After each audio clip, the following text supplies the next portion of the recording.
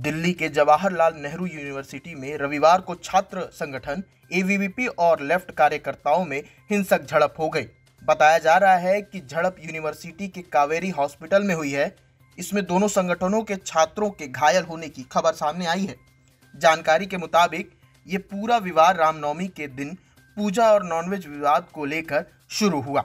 विवाद के बाद जेएनयू के कैंपस के गेट को बंद कर दिया गया है। वहीं पुलिस का कहना है कि अभी स्थिति नियंत्रण में है। घायलों को अस्पताल पहुंचा दिया गया है। दोनों पक्ष शांतिपूर्ण तरीके से विरोध प्रदर्शन कर रहे हैं। पुलिस ने कहा है कि दोषियों पर उचित कार्रवाई होगी। चलिए तो जान लेते हैं आखिर ये पूरा मामला क्या है। जेएनयू के कावेरी हॉस्टल में एबीवीपी और लेफ्ट के कार्यकर्ताओं में झड़प हुई। बताया जा रहा है कि विवाद कावेरी हॉस्टल में रामनवमी की पूजा और हॉस्टल में नॉनवेज परोसने को लेकर हुआ। पहले दोनों पक्षों में विवाद हुआ, फिर मारपीट होने लगी।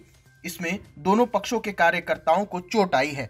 लेफ्ट संगठन के छात्रों का कहना है कि कावेरी हॉस्टल में कुछ छात्र नॉनवेज खा रहे थे, तभी एबीवीपी कार्यकर्ता वहां पहुंचे और विरोध करना शुरू कर दिया। इसके बाद लेफ्ट छात्रों पर हमला कर दिया गया। इस हमले में कई छात्र जख्मी हो गए हैं। वहीं एबीवीपी कार्यकर्ताओं ने बताया है कि रामनवमी में छात्रों ने कावेरी हॉस्टल में हवन और पूजा रखी थी। इसमें पूरे जेएनयू कैंपस से छात्र आए थे। कुछ मुस्लिम छात्र भी कावेरी हॉस्टल में इफ्तार पार्टी चल रही थी। सब कुछ शांति से अच्छे से चल रहा था। तभी कुछ लेफ्ट छात्र आए और कहने लगे कि जेएनयू में पूजा हवन नहीं होगा और उन्होंने विरोध कर मारपीट शुरू कर दी। इस हमले में हमारे 10 से 15 छात्र जख्मी हुए हैं। कुछ महिला छात्राएं भी हैं जिन्हें चोट आई है। वहीं नॉनवेज को लेकर सवाल पूछे जाने पर एबीवीपी के छात्र ने बताया है कि कावेरी हॉस्टल में ही हर दिन नॉनवेज बनता है, लेकिन जिन छात्रों की मर्जी होती है वे खाते हैं और जो नवरात्रि के चलते नॉनवेज नहीं खाना चाहते हैं वे नहीं खाते हैं।